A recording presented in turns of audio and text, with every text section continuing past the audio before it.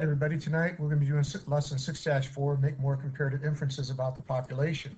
We're going to start with the Explore It, where it says Jackson and his brother Levi watched Jewel geyser erupt one afternoon. They record their time intervals between eruptions. The dot plot shows their data. Jackson estimates that the average time between eruptions is 8 minutes. Levi estimates that the average time between eruptions is 8.5 minutes. Well, first they want us to construct an argument to support Jackson's position. By looking at this, I think he went by the median. Remember, the median means the information that is dead center of all the data.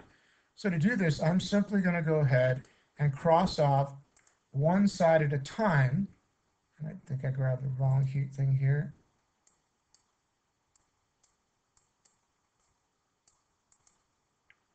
There we go. And I'd cross off one at a time. So let's just take two at a time to make it a little quicker.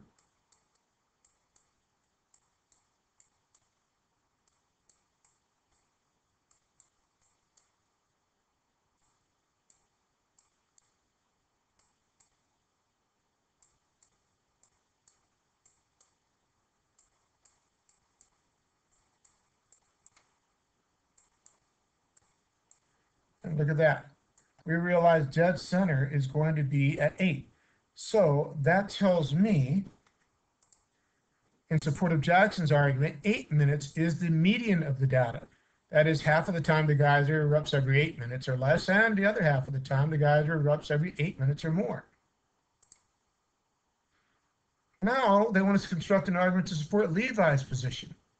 And he says it's 8.5 minutes. And I would think that it might be the average, but I don't think so by looking at this. I think they went by the mode. And the mode is something we're going to learn today. Is the most often used data that we see. So the thing that we see that happens the most often in the data is it being 8.5. So I would say that's going to be the mode. And it says in support of Levi's argument, 8.5 minutes is the mode, so it occurs most often. This means the geyser is most likely to erupt again after 8.5 minutes. How can you best describe the best measure of center to describe a set of data? How could you best describe the best measure of center to describe a set of data? Well, first of all, let's look at the means in this particular set of data here, okay?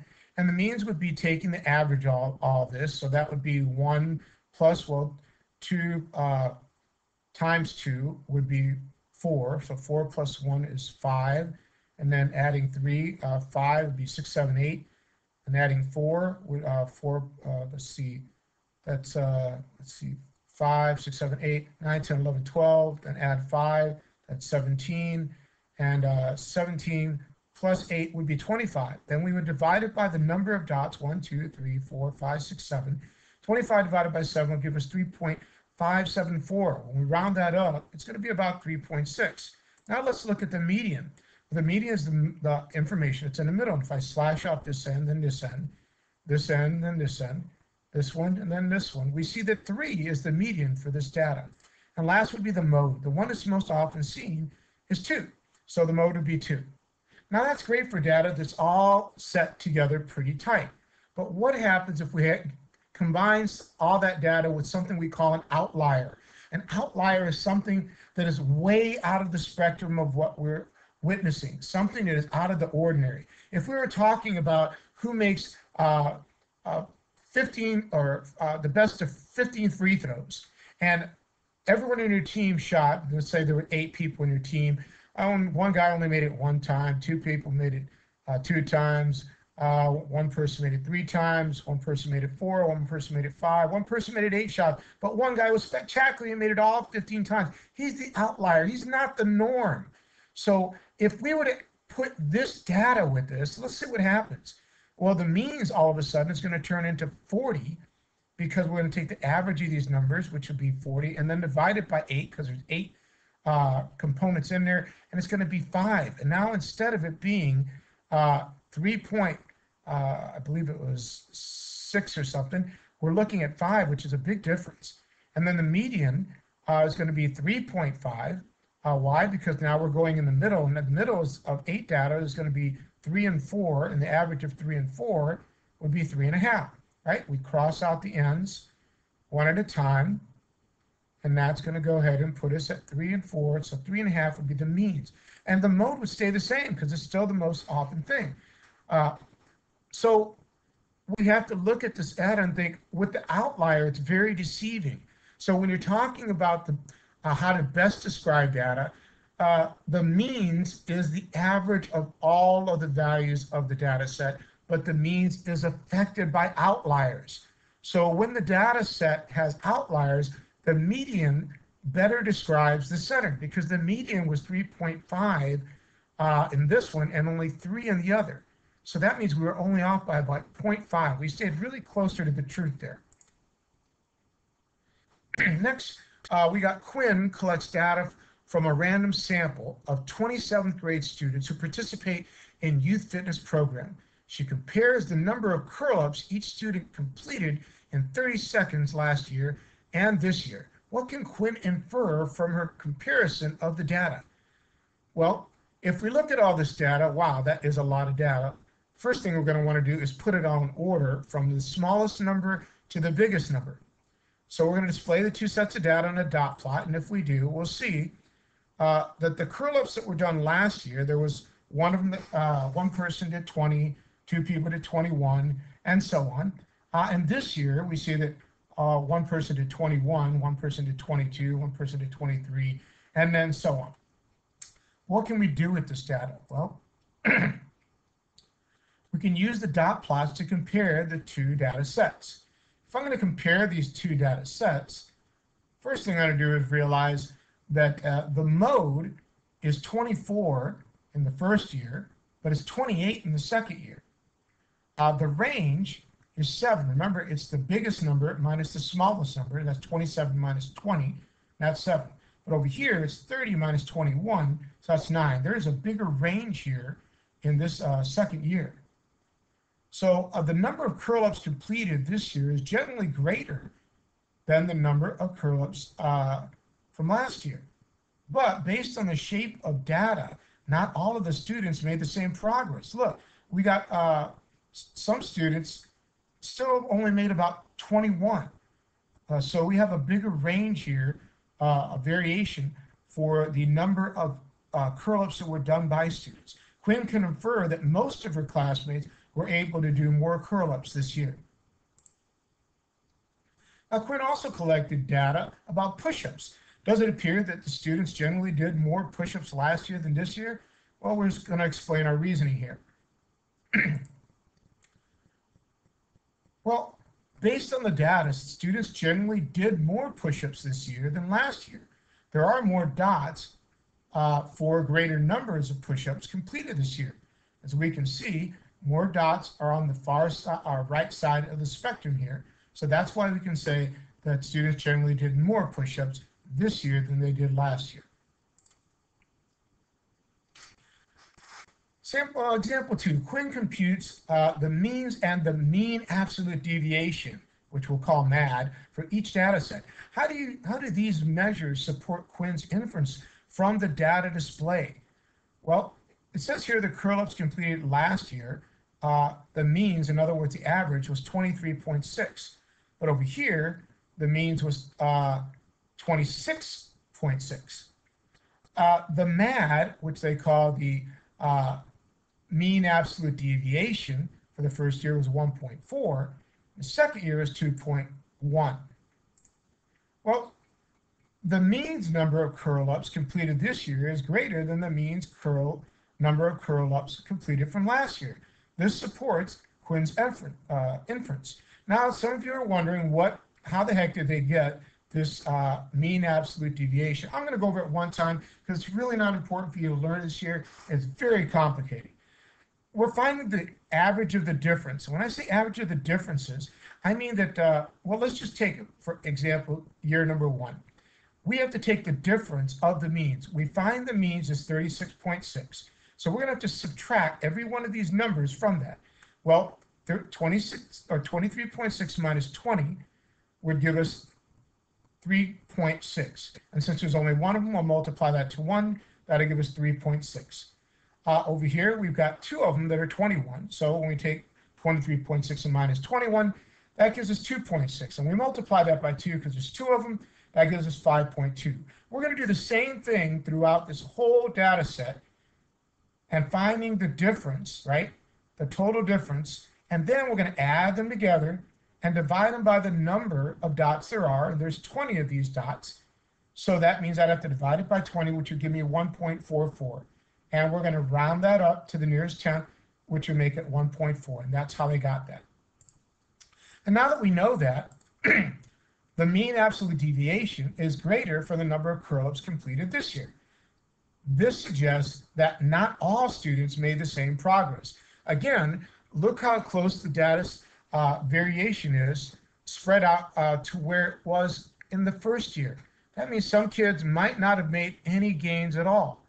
But for the most part, we can say that many of them did better, or many of them did better this year than they did last year.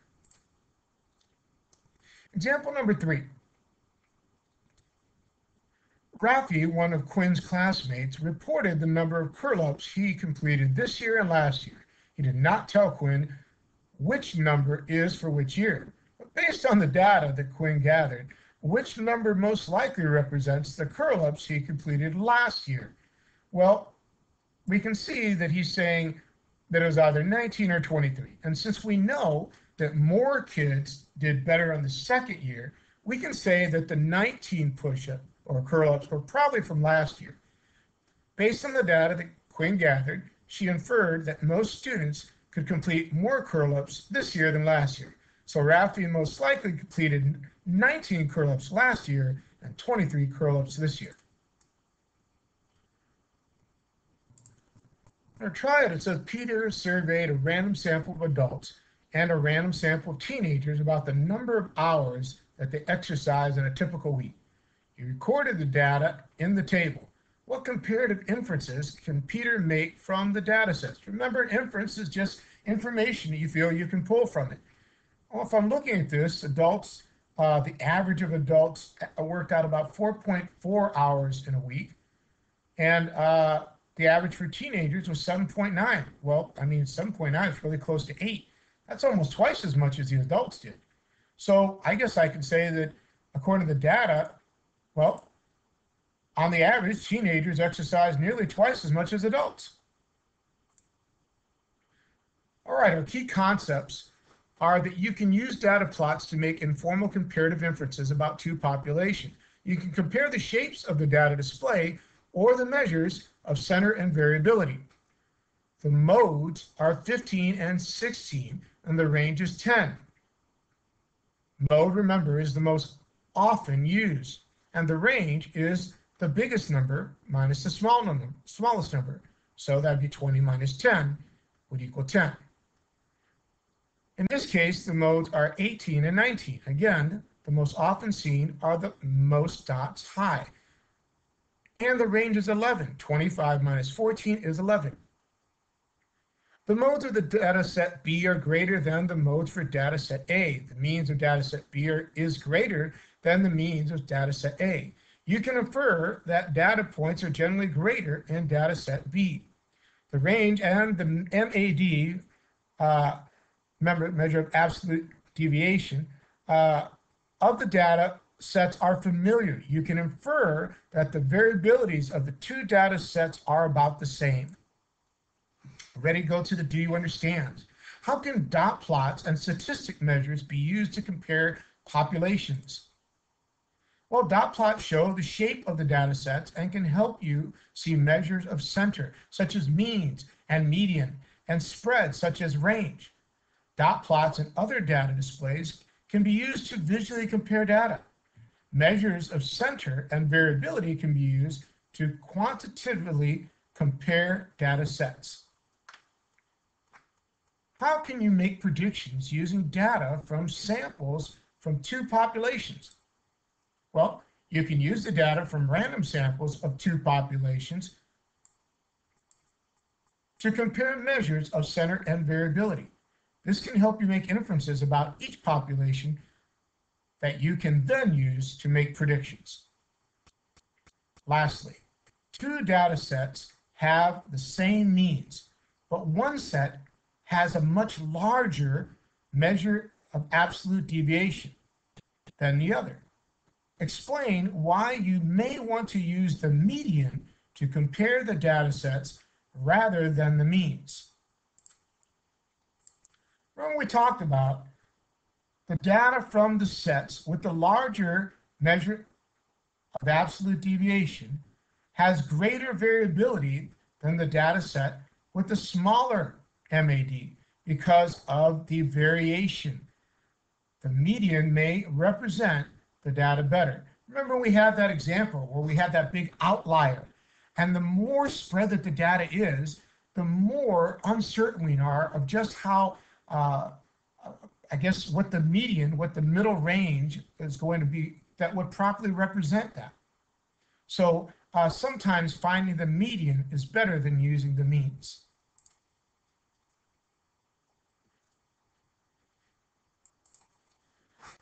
Now we see for 4 and 5, we're going to use the information below. Coach Fiske records the number of shots on goal his first line hockey players made during 2 weeks on hockey scrimmage. You can see the information is set here for week 1 and week 2, and it shows the days as they went by. Find the mean number of shots on goal for each week. Well, in week 1, if we count this up, we've got 7 and 3 is 10, 8 and 2 is 10, so that's 20. 6 and 4 is 10, that's 30. And then 5 would be 35 divided by, well, there's 7 days, so divided by 7, that's going to give us an average of 5. The means would be 5 for this first week. And the second one here, when I count these up, I've got 7 and 8, which is 15. 5 and 5 is 10. 10 plus 15 is 25. Plus 9 would be 34.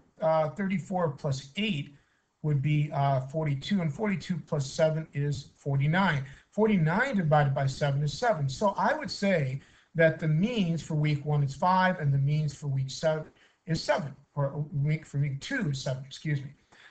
Number 5A says, based on the mean for each week, in which week did his first line take more shots at goals? Well, based on this, I would have to say that week 2, they took a lot more shots. And based on the comparison of the means and the range for week 1 and week 2, what could the coach infer? Well, the team is improving and playing more consistently because the mean increased and the range decreased. Well, we can see that the mean increased. What does it mean by the range decreased? Let's look over here. We see that on day 4, they made 8, but on day 5, they made 2. Remember, it's the biggest number minus the smallest number out of all the data. And that 8 minus 2 makes a 6. So that is going to be a range of 6 for week 1. But look at week 2. The highest number was 9 and the lowest was 5. 9 minus 4, or 5 is 4. And that means in week 2, the range was only 4. That means the range is decreased and they're getting better and better. Well, it looks like the rest of the homework for you guys. So good luck, and I'll see you in the next lesson.